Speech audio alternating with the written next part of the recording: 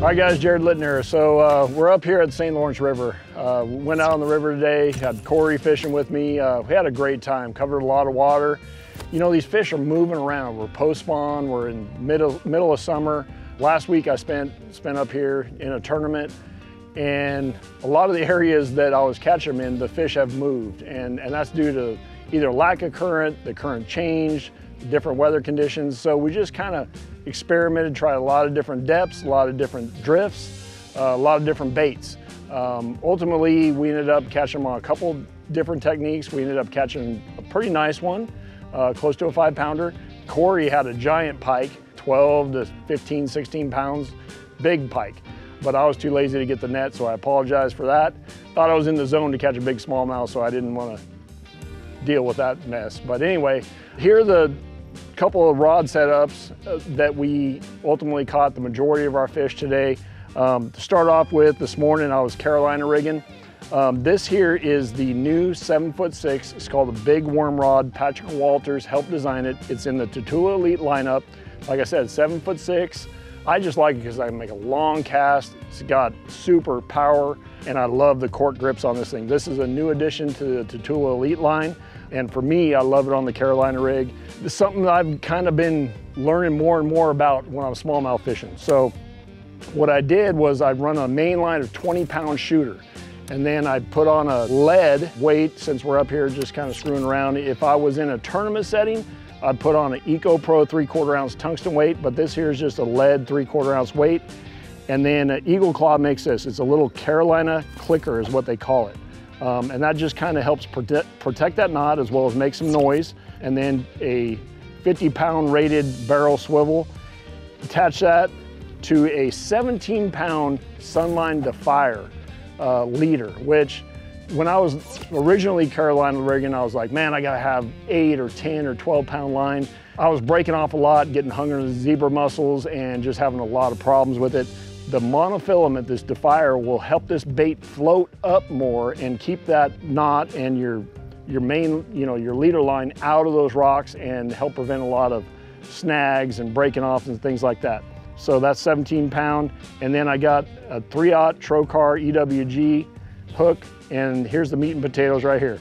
This here is a 3.5-inch Jackal chunk craw, and those smallmouth cannot resist it. You're dragging it around, those shallower.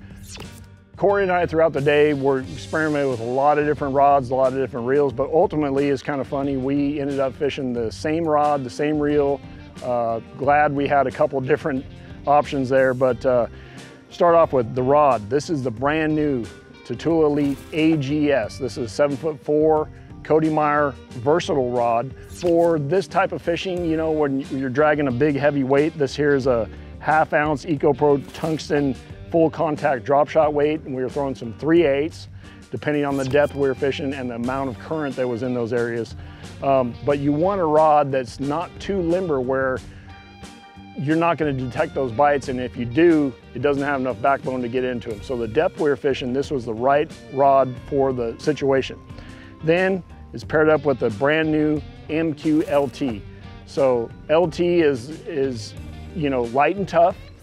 This replaces the old Daiwa LT. They improved it, added some air rotor features, lighter in weight, super smooth. Drag is really, really great.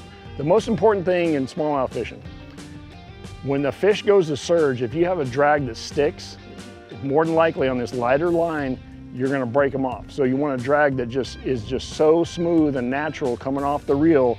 When you're engaged with the big smallmouth, it doesn't jerk and doesn't stick and pop your line. So super impressed with that. What we both had going on was the brand new Sunline Overwatch, 12-pound braid, and then attached to an 8-pound sniper leader. And depending on the depth we were fishing, you could have anywhere from a 20 to 30-foot leader. Now, if we were fishing shallower, I'd go anywhere from say an 8 to 15-foot leader. But the depth we were fishing, that 20 to 30-foot leader was great. Tight FG knot, and then getting down to the brass tacks here, a Trocar #1 drop shot hook. Corey was throwing the 3.8 rhythm wave prism shad color. I was actually throwing the eye shad a little bit, Caught some on a rhythm wave as well. And then, like I mentioned about the Eco Pro tungsten full contact drop shot weight, 1/2 ounce, 3/8 ounce, just depending on what we were doing. So like I said, today was a little bit, you know, not what I expected. St. Lawrence is full of fish, you know, smallmouth and largemouth, pike, muskie, walleye, perch, everything out there. And it was just a different kind of day, but we're here for a few more days. If you haven't seen this vlog, make sure and watch it. Make sure and enter the gear giveaway. We're still giving away some awesome stuff. And yeah, we're gonna get rigged up, get after it tomorrow, and catch some real big ones by the end of this week.